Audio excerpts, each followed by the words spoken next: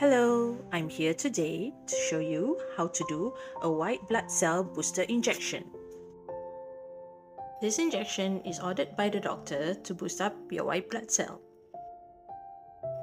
I'll show you step by step how to do it so that you can do it by yourself at home. You will need alcohol swab, white blood cell booster injection, and plaster.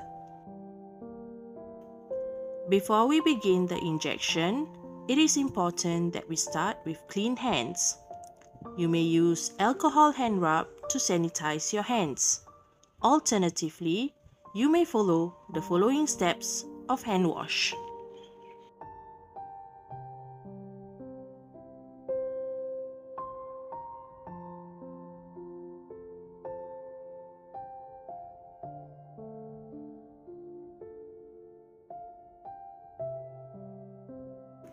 These are the items you will need for your white blood cell booster injection.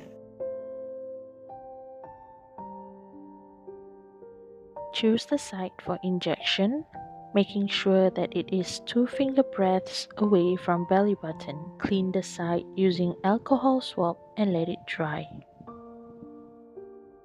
Carefully remove the cap of the booster injection, making sure not to prick yourself. Pinch a large amount of abdominal fats to create a firm injection site. Insert the needle directly into skin at approximately 45 degrees. Push the plunger all the way down until you hear a click sound.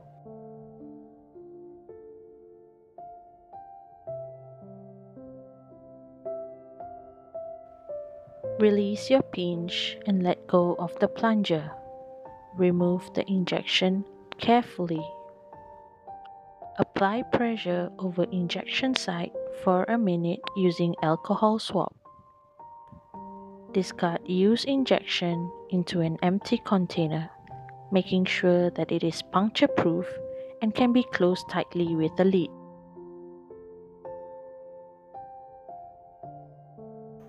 Apply a plaster over the injection site if necessary. Remember, do not rub or massage the injection site.